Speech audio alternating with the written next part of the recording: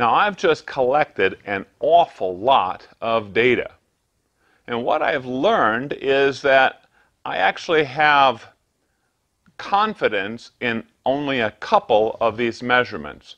First of all, the weight measurement, I have tremendous confidence that that is a very repeatable measure. Secondly, ogive to base measurement using the Hornady comparator kit I think is also a very good measurement, and it's very repeatable. Some of the other measurements, though, the overall length, you'd think is really simple, and I alluded to that earlier. There is a little bit of difficulty to ensure that that bullet is set properly in the jaws of that micrometer, that caliper. And if it's not, if it's a little bit cockeyed, a little bit catty-wumpus, now we're really getting into some complex and technical language. But if it's not perfectly square on that caliper, you're not getting, or I'm not getting, a reliable, confident measure that's repeatable. So I really don't like that measurement as well compared to the base to ogive measurement. And then when we flipped it around, and I'm trying to put that meplat against the opposite jaw, that was really a difficult measurement, because what's happening is that that bullet almost has to be crooked for it to hit the other jaw. So I really don't have too much faith in that. And then, of course, the calculation of bearing surface length using that methodology, two of those measurements I don't have much confidence in. Don't have too much confidence in that calculation either. And so the two measurements that I'm really going to be focusing on are the weight of those bullets and the base to ogive measurement. So let's look at the results. Now, starting with the 224 bullets, what we'll see is that the weight, I'll start with the weight because that's the first measurement that I did, the weights are pretty darn consistent. They're all varying by essentially by 1/10 of a grain, save for the Berger and Lapua. And I think that Berger and Lapua are actually owned by the same company today. I'm not sure of that, but that's what I've read. But anyway, those Berger bullets, it's amazing. I didn't weigh 200 of those bullets, but I did weigh a sample of 10 of those bullets, and every one of them was exactly 70.0 grains on that Matchmaster scale that I'm using by RCBS. Very, very good scale. Now, of course, bear in mind that not all of these bullets were 69 grain bullets. The Barnes and Lapua were 69 grain bullets. The Berger and Nosler were 70 grain bullets, and the Hornady was a 68 grain bullet. When we look at the ogive to base measurement, we see that the Hornady bullet is the most consistent in its length, and here I'm looking at the standard deviation. And the Lapua and Nosler were also quite consistent, Barnes and Berger having the most inconsistency, but we're only talking about 0.02 of an inch standard deviation. The Nosler bullet was the longest base to ogive, followed by the Hornady, then the Lapua, Berger, and Barnes. Now you'll notice that I only sampled 10 of the bullets for this part of my test. And I was then wondering, as I was doing all these measurements, I was then wondering, well, is 10 really sufficient to capture the variability, the true variability in these different bullets? So, as you'll see, I actually weighed 10 more of the Barnes bullets. And I am comparing those now to the 200 that I previously weighed, and you know, they're really comparable. There is a difference, though, in the median and mode of those Barnes bullets, where when I weighed the 200 samples, we did capture, I think, more of the true variability. But we didn't do really too bad by just doing 10. We did capture the same standard deviation and the same mean. So that's very good, and I think we can have some faith in these numbers that we're looking at. But the other thing that I noticed when I was doing all these measurements, you'll get to look at these bullets really close up.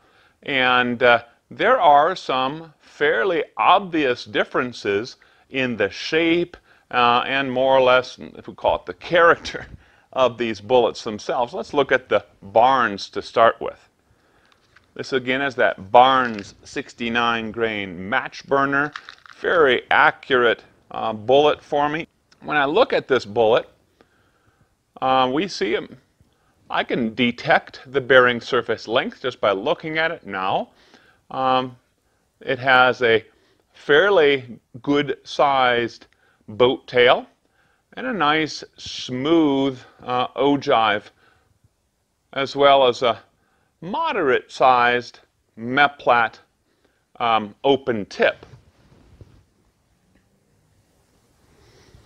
Now we're going to look at the Burger. This is a 70 grain Burger bullet.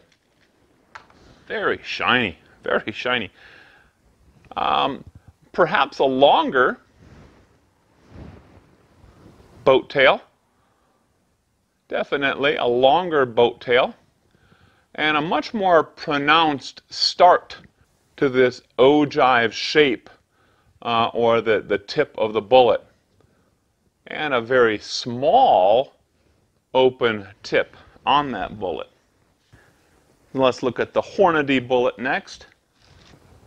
You know, in many ways, it looks pretty similar, just immediate appearance, to the Burger bullet.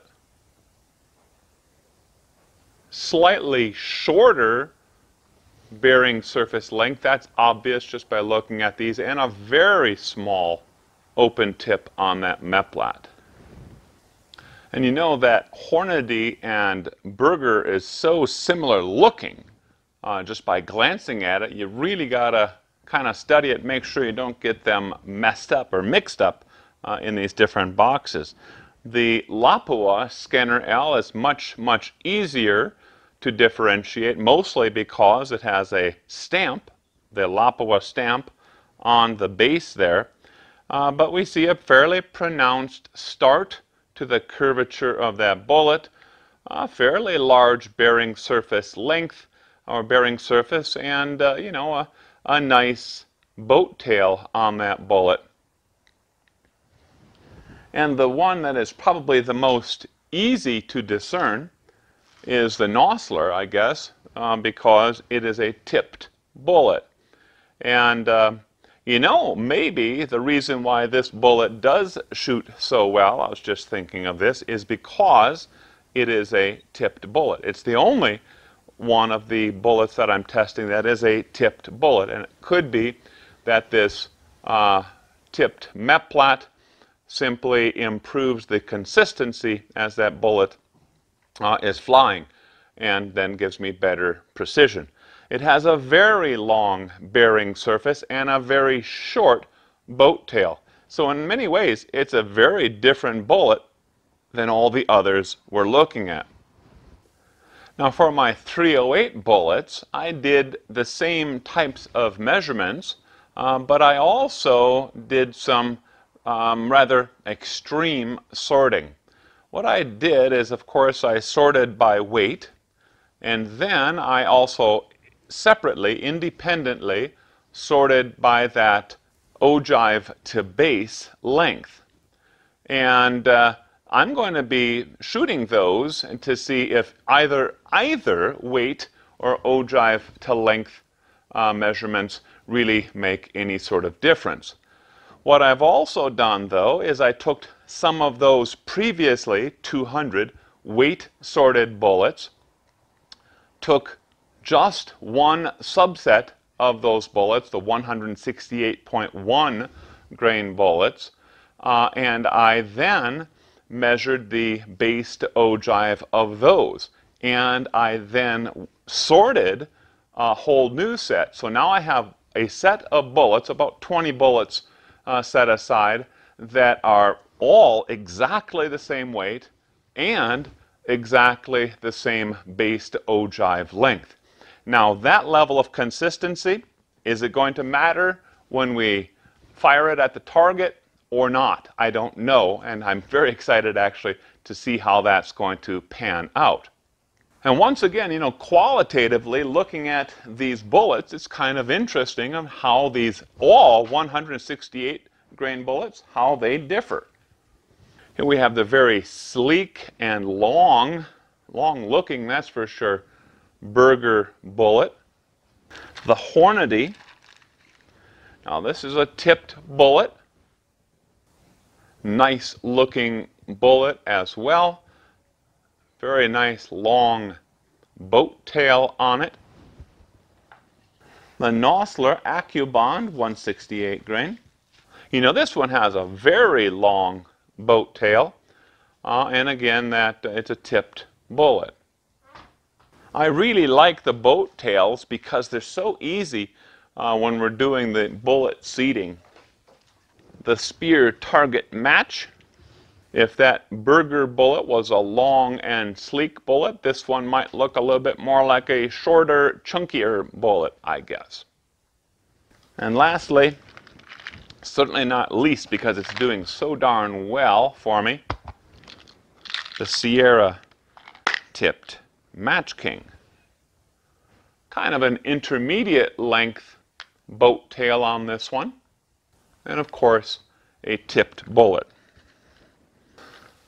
You might recall earlier in the video I mentioned that Burger bullets posts all different sorts of measurements for their bullets. I think that's fantastic, and I really wish all the different bullet manufacturers would do that. But they don't, but Burger does. And I thought this was a good opportunity for me to compare their measurements, their specs, versus my measurements. And there's a lot of numbers, a lot of data here, so I've written things down a little bit.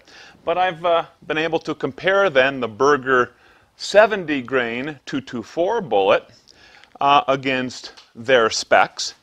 And really what I was interested in is the overall length, base to ogive measurement, and bearing surface length. And I was able to do that then obviously with both the 224 bullet 70 grain and the 308 bullet, that's a 168 grain.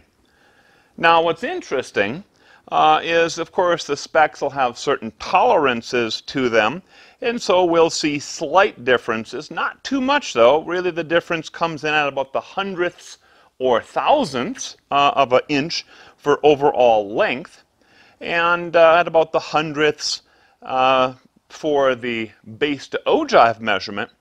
But what's interesting is the measured bearing surface length. And what I mean by that is where I scribed the lines on the bullets with the Sharpie and then measured with the micrometer, the digital micrometer. That is actually showing quite a bit of difference in the tenths of an inch in both cases, both the 308 and the 224. However, when I calculated the BSL, they were much closer, and specifically much closer for the 224. Now, nothing was exact, and of course there are tolerances to how Burger makes their bullets and all that, but I thought that was kind of an interesting opportunity to make those comparisons. And you know, we have just talked about an awful lot of different ways to measure and ultimately then to sort out our bullets. And the one lesson learned here is that even if we're talking about 68, 69, 70 grain, very, very similar in weight 224 bullets, or we're talking about 168 grain 308 bullets, by looking at all these different variations in the measurements, it's pretty darn easy at this point to see how one bullet can perform very, very well in one rifle and not so well in another rifle. That difference may be due to bearing surface length, base to ogive, the length of the boat tail. And another thing that I'm also thinking about is it may have something to do with the balance point of those different bullets. And we'll probably talk about that later on in the season. Well, what we're going to be doing next time on Extreme Reloading is I'm going to be focusing on these Barnes 69 grain match burners, and I'm going to be firing some groups with the sorted bullets we worked on in this episode. Specifically, we're going to take some very consistent bullets and fire those from both my Tavor rifle as well as my son's AR-15. And I'm also going to take some purposefully inconsistent bullets and fire some groups again from those same rifles. And this will help us answer, or at least understand, if these measurements and these variations that we're seeing in these bullets really make a difference in the group size and the precision of our groups. So, look forward to seeing you on our next episode of Extreme Reloading. Thanks for watching.